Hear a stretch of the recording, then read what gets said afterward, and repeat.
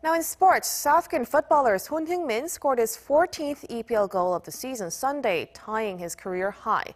Taking on Manchester United at Tottenham Hotspur Stadium on Sunday, Son found the back of the net in the 40th minute, but his team ended up losing 3-1 to United. Despite the loss, Son's goal gives him 19 goals in all competitions this season. His EPL goal tally already matches his haul for the whole of the 2016-2017 season. In France, Bordeaux' Korean star Hwang Ui-jo scored his 11th league goal of the season on Sunday, slotting home a 9th-minute penalty.